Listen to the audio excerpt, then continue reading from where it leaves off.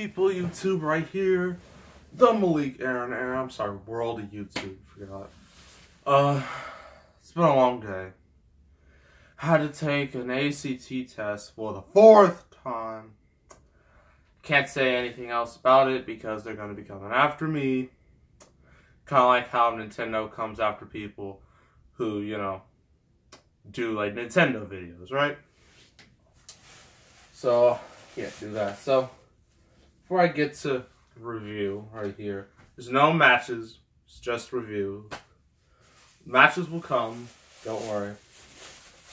I got another bag from McKay's. It looks like it's from Walmart, but they use other stores' bags because why not? But the McKay's again, got a ton of stuff for a cheap price, so please, if you don't want to spend on like expensive things, you just want to buy movies, they have thousands of them. You can go to McKay's. It's a great place. But first I'm going to show off the movies I have. It's like 8 of them in here. They're all different from each other. First, I think I already showed you, I got this sequel, Hellboy 2 Golden Army. I found the original. And I was so happy. And yes, I know this movie is great, and I will see the reboot when it comes out 2019. And yeah, I mean, this is Guillermo del Toro's like, well, this is like the movie, this is like before Pan's Labyrinth. I think he did Blade 2 before this. This is the movie that really got him that mainstream cred, like, you know, in the internet fandom, geekdom world, whatever.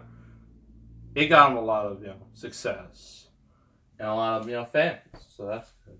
Next, a movie I consider a classic. One of the greatest comedies ever made. Can't really see the title, but Dodgeball. A true underdog story. This movie is one of those movies I can just watch over and over and over again and never get bored. It is that good. And yeah, Ben Stiller, man, his character,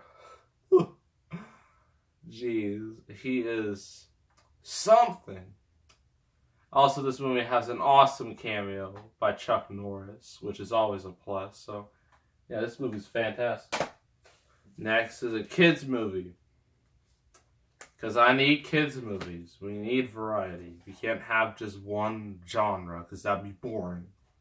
It's Over the Hedge. I saw this and I was like, you know what? I like this movie. Shame it didn't get a sequel because it didn't make that much money. It didn't reach that Shrek benchmark. So it's kind of forgotten about. But I'm going to try to bring it back. If the internet can bring B-movie back, we can bring this back. Or at least I'm going to try, you know. Wow. So that's Over the Hedge.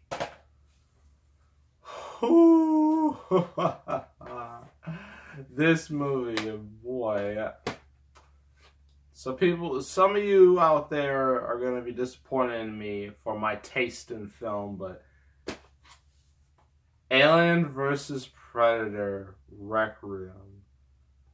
Oh my god. A movie that is, this is the darkest movie ever made. Now, I'm not talking about tone, I'm talking about lighting. It's so dark, you can barely see anything. And it's just, it's so bad, but I've seen it so many times on TV, and when I saw it at McKay's, I just had to buy it. Because it's pretty hilarious. So, that's AVP Requiem. Next up, remake. 2010 Karate Kid. I know remakes get a really bad rap, especially now. But this is actually, I think, one of the better remakes to, you know, come out of recent memory. I mean, Jaden Smith, yes, his tweets, although they are amazing, they are still really stupid.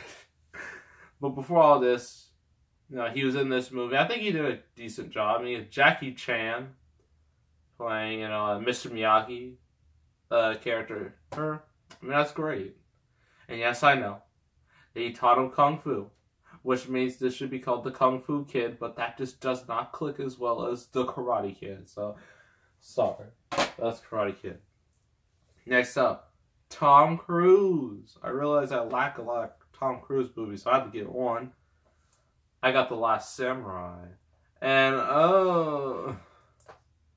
if this was released today, it would cause such a firestorm. I mean, it would have been Matt Damon, The Great Wall levels of bad.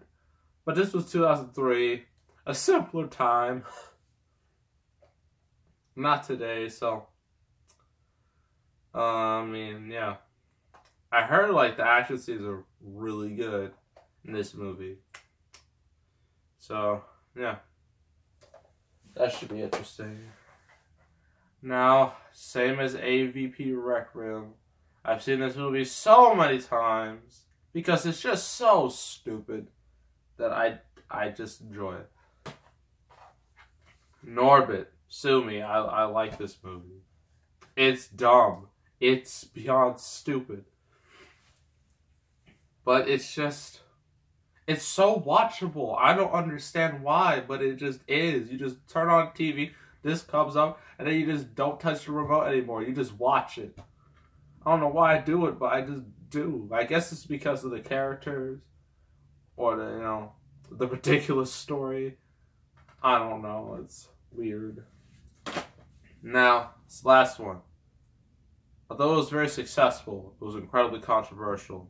You all know, if you've been with my channel since day one, you know I don't stray from controversial movies. I mean, I've done Borat, I've done Team America, I have South Park, Bigger, Longer, Uncut in my collection. Here, bringing in some high-level controversy. That is... the biggest rated R movie in American history, at least in the States. The Passion of the Christ. Directed by Mel Gibson. Yes, I thought about it long and hard if I wanted to review it, and I decided that I will. Because this movie just created such a firestorm when it came out. Like... it's hard, like, nothing could come close to it. I mean, it is, like, the biggest movie of its genre. And in its genre, the only other big movies that are, like, the Narnia movies. And those fell off a cliff after that first movie. So, this is the biggest.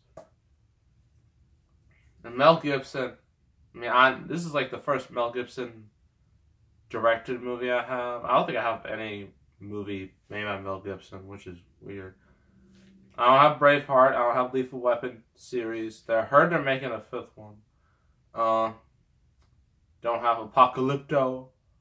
Don't have any of those. Don't even have Hacksaw Ridge. I want to get it, but I just haven't yet. So, yeah. Passion of the Christ. Gonna be real interesting to talk about. This last one, I know, trust me, it's almost over. It's a game. I've been looking for this game so long, but I finally found it. After at least 2 years of hunting and searching and avoiding going on the internet, I found, well, at least one of the 2 games. So I'm halfway complete with my quest. WWF Raw for the original Xbox. I know this game sucks, but I kind of just had to get it because... I don't know, I'm just curious. I have the SmackDown games. I have the Day of Reckoning games.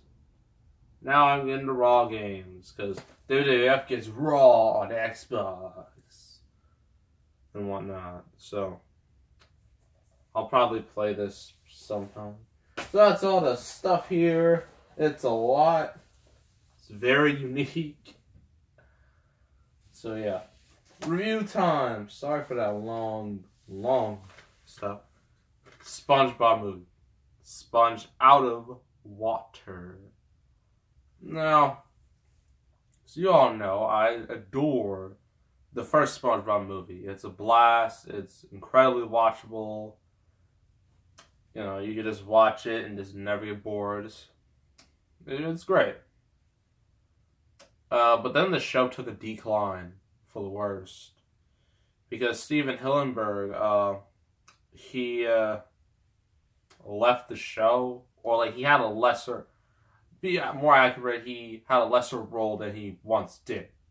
So yeah, another dude to come in, handle it, and the show just went downhill.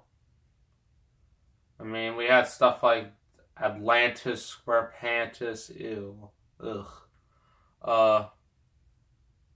What was it? That 10th anniversary special, I believe Truth or Square. Oh my gosh, that was bad. That one was really bad. But recently, it's been on the uprise. They had those nice little stop motion specials. They had a Christmas one, and they recently had a Halloween one. I heard the TV show is better. I haven't watched it since like 2010, so that was a long time ago. But I've heard it's getting better. And one episode was like really well received. It was called Mimic Madness. So I might have to watch that just to see how good it really is. But anyway, when I first saw the trailer for this movie, I hated it. I despised it. I wanted it to burn. Because they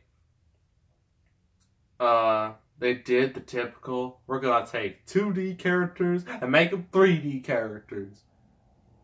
And that's what they did. And although they actually look really good in 3D, they decided to go the extra mile and make them superheroes. Because superheroes are the big thing nowadays. With Marvel, DC, Fox, Sony. I know there's that new animated Spider-Man movie. I just saw the trailer for that. And it looks very interesting, so maybe I'll talk about it. Who knows? But anyway, I thought this movie was going to be a disaster. Then I found out. Actually before that, the movie became a massive hit. And I was just like, how? Why? I don't get it. Because I thought SpongeBob his popularity had died down, but no, it went up. It went up like a rocket. It was weird. I guess because they have all that SpongeBob merchandise around the world. So I guess that counts for something. So, after a couple months, when it came out DVD, I was just like, you know what? I'm going to buy it. And I'm going to find out for myself if it's really as good as everybody's making it out to be. So I did it, bought it, watched it, and I was like, it's pretty good. And one of the major complaints about this movie was how it was mismarketed. It did the Godzilla 2014, where it teased, like, remember like in the Godzilla 2014 movie, where the trailers looked so epic because it was going to be all about Godzilla, and everyone's like, oh my gosh. And then you see the movie and it's like, where is he? And you're like, oh, there he is. He's barely in there. But when he is in there, it's awesome. So, it's kind of like that, where the marketing dominated with this, but in actuality, it was just like a high-budget cartoon episode, of SpongeBob. SpongeBob episode, just longer and a much bigger budget. So, that actually surprised me, because 2D needs to make a comeback. I mean, no offense to 3D animation. I mean, it's really good, but we need variety. We need changes, okay? We only have so many 3D animated movies where, well, it'll never get stale. I mean, if it did, there would be no more, but they keep making them, so whatever. So the plot is that you got a pirate, Antonio Banderas. He plays Burger Beard. Great name. And what he does is that he's on like this island. You know, the island that's in the beginning of the show, in the intro, is that island. He finds a, I don't know, was it a book? I think it was a book. When he writes stuff in it, and whenever he writes stuff in it, it comes true. Right? It's easy enough. So, down Bikini Bottom. It's like a typical SpongeBob episode. Plankton just goes on a full-blown rampage. He pulls an Eggman and Sonic Forces. He just loses it. He goes all out. Has big old robots, and it's literally like the way they do it. It's like Call of Duty, just like a bunch of shooting, destruction. There are no loot crates falling from the sky, thankfully. So they do all that. There's some funny moments. The SpongeBob and Plankton, they're trying to get control of the Krabby Patty's secret formula, the famous one that Plankton won once, then it failed. So, but while they're fighting for it, it just disappears. Poof, gone. Everybody blames Plankton, but SpongeBob was there. He saw the whole thing. He tries to tell everybody it wasn't him. It disappeared, but no one listens to him because Plankton's Plankton. So SpongeBob goes with Plankton, and then they're both, well, I guess you could say evil or criminals. I don't know. And then the whole town goes into anarchy because they can't live without their Krabby Patties.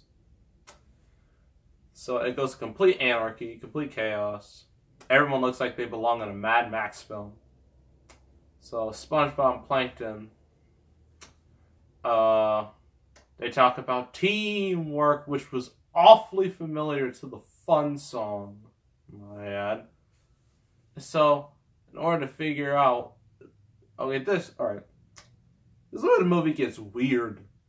It goes like someone just smoked a bunch of weed, took a bunch of cocaine, and they were just like, I'm gonna make a SpongeBob movie. I want to make it my way. That's what it sounds like, and you're about to find out. SpongeBob and Plankton decide, let's build a time machine. And, they do that. Do a whole little montage. They go back, and the way they do it, it just looks trippy. Real trippy. Like, everybody in the audience just took some acid. So, they get back in time. They stop the original SpongeBob and Plankton. It gets real crazy from there. I'm not going to spoil it. Then SpongeBob and Plankton, somehow, someway, they go to like this weird area where you have this dolphin, Bubbles the dolphin. No, that was his name? Yeah, Bubbles the dolphin. I believe that was his name, yeah. This dolphin. Who has, I think, looks like an Illuminati symbol. That's what it looks like to me, so I don't even know anymore. So he gives them, help, because they have this secret formula is on land, in live-action land. And Burger Beer, Antonio Banderas, uses it to advantage and makes his own custom, I guess you could say, sort of like a big old food truck about, his Krabby Patties, and it's making a lot of money. So SpongeBob and his friends. And there was a really funny line where the whole town of Bikini Bottom, is coming up there, and then they realize it's on the surface, and then one of the guys is just like, alright, all supporting characters, let's go back. And I'm like, yes, that was great. That was fantastic. So, SpongeBob, Patrick, Sandy, Miss Krabs, Squidward, and Plankton, they go above surface to 3D land. Now they got this magical power of bubbles where they can now breathe on land. And so they do that. And there's some more hijinks, some more funny moments. And the Burger Beer is just like, nope, you're not getting away. Mainly because they're small, the way they should be. And then they're like on Pelican Island. And so SpongeBob finds a pen, and he uses Squidward for it. I'm not going to say how, because it's kind of gross. And then they write themselves to be superheroes, the ones you see on the cover, right here. Patrick's power is so hilarious. He has the power of like ice cream, and you think it's gonna be epic, and then it's just not. And like, wow, what a waste. The Sandy turns into a big old live action squirrel. It's terrifying. Squidward, is just, well, there's a scene in the movie you're gonna have to watch for yourself. Mr. Krabs is a robot. Plankton has just become the Hulk straight up. And then all of them, they fight Antonio Banderas. There's a big old action scene. Funny moments again. They win, of course. They go back to 2D land. Everything's all fine, whatnot. And then roll credits. So this movie is very interesting, to say the least. But it's very entertaining, very enjoyable. It's, the characters, some people complain about how the characters are in the show, how Patrick is so just unlikable, how Mr. Krabs is unlikable, how everyone just tortures Squidward, how Sandy is just a science freak, and whatnot. But here, they actually act like their old characters, the characters everybody liked. Patrick was not being a jerk, instead he was actually being funny. And everyone else just acted like the way they used to, which is good. The CGI is really good, especially with like SpongeBob and Friends. Looks great. The plot is so insane, you have to watch for yourself in order to really understand it.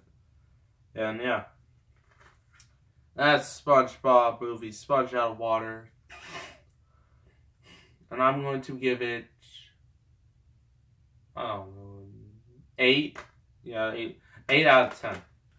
Very solid movie. If you don't have anything to do, or if you used to be a fan of SpongeBob, please watch this. It might help you, you know, make you go like, wow, SpongeBob's not terrible anymore. So yeah, you go do that. Next review is a movie made famous by its marketing, and not in the misleading type of way, more like in the secretive type of way. And I'm talking about Cloverfield. I did 10 Cloverfield Lane. That was one of my first reviews. Ugh, that was so long ago. Now we're doing the predecessor, I guess. Next review, so look out for that. So make sure to subscribe, like this video, leave a comment, and I will see you all next time. And I am out.